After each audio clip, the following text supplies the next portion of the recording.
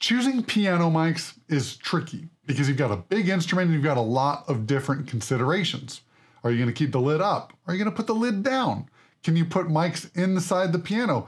Do you have a mounting system, or do you just have the microphones themselves? Well, today I'm going to talk about some of the microphones that I encountered when I was helping a church in Sedalia, Missouri, and they are grand piano. Now, this is a church that has a traditional service, so they're mostly doing piano as a company with choir. So that's what influenced our decisions, but I thought I'd give you a sneak peek into the channels that I recorded for that, and so that you can compare and contrast these two different microphones. Now, one thing that you'll notice with piano microphones is their price can vary wildly. You could use just a pair of SM57s and those will work, or you can spend up to $3,000 on a specially made pair of microphones that are made just to go inside a piano. They don't really have any alternate uses unless you got really creative. So how are you going to decide which are the best for you? Well, today we're going to take a listening example to hear the different microphones, and then I'll kind of give you my background information and ideas of what I think works well in different contexts. So after we listen, I'll tell you which mics are which, but for now we'll just see mic 1 and mic 2, and then there's a third PZM mic that we have in there. I'll go ahead and break that one to you. I believe it was the Shure Beta 91. So it's typically a kick drum microphone, but it works in all kinds of applications. So it was just set down inside the piano, and it gave another tonal variation that we could blend in with the close mics that are on the hammers. As far as placement goes, the placement is within a few inches of each other. So I'll show you a little clip of where the mics are placed, and then you'll be able to see which one is which, and we can compare and contrast. And you can even put in the comments what you think is going to work well for you. Oh, and one more thing before we get to the examples. If you're new here, go ahead and hit that subscribe button. My name's James, and I help worship leaders and sound techs make great audio decisions so that you can reduce friction and distraction in your church services. So let's compare these piano mics and see what we think.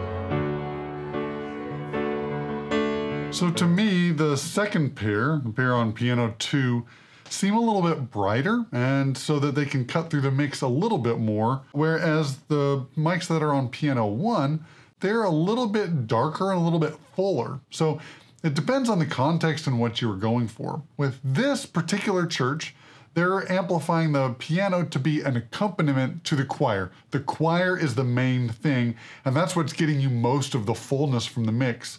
So to me, the mics that are a little bit brighter and maybe a little less full in the mid-range fit a little bit better to cut through without having to have all that sonic overtones and kind of clutteriness in the low mids to stick out and kind of compete with the energy from the choir.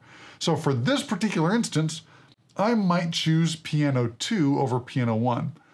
Now, if I had a singer-songwriter or a piano-led worship leader, and they were mostly doing piano by themselves, there wasn't a big band behind them, it might make more sense to go with a tone more like the ones that are on piano 1.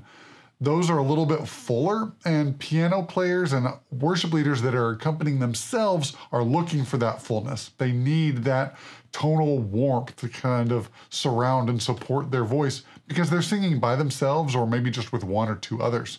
So context matters in this case. If I had a big band with a bunch of electric guitars, I would still probably again go for the brighter microphones. And after we cut back, we'll reveal which ones are which and then let you go back and listen one more time. The other thing is that the PZM that's in the tail of the piano, or just set on the soundboard, kind of between the tail and the crook of the piano, really add a little bit more mid-range and fullness, and you can basically turn it into like tone on a fader. So I could blend that in as much as I wanted to get a little bit more mid-range out of it, or if things are getting cluttery, I could pull that back and let the brightness of the closer mics nearer the hammers really take care of the rest. So for the big reveal, piano mics number 1 are the Earthworks piano bar, or whatever they call it, but the bar with the piano mics mounted onto it from Earthworks. Great set of microphones. They are tonally different from the Audix SCX25A that were piano mics number 2. So you can see that just a different microphone, not necessarily more expensive or less expensive. It just has to fit the right context, and that's what you have to do, is use your ears and take your brain out of it of, oh, this costs more, so it should be better. And again, context is everything. So you have to decide what piano mics are going to work well for you, and here are just 2 that I compared, and hopefully you can now make better decisions when you pull up piano mics on your piano. So now that you know, let's listen to them back to back one more time, and I'll try to get the levels matched as best I can.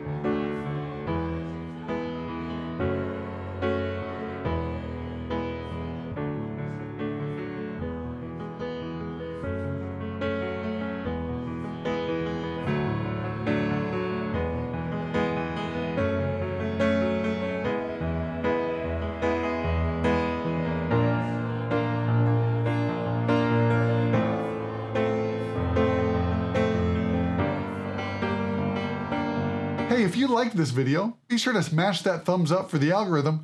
Put a comment down below on what you think of the different mics and what you would do with them. Again, these are no EQ, we didn't treat them at all, but you can see what you liked and what you didn't. Let me know down in the comments below. Be sure to subscribe, and remember, it's all about the low end. Avoid the sound tech solo, and nobody leaves humming the kick drum. We'll see you back here next time on Attaway Audio.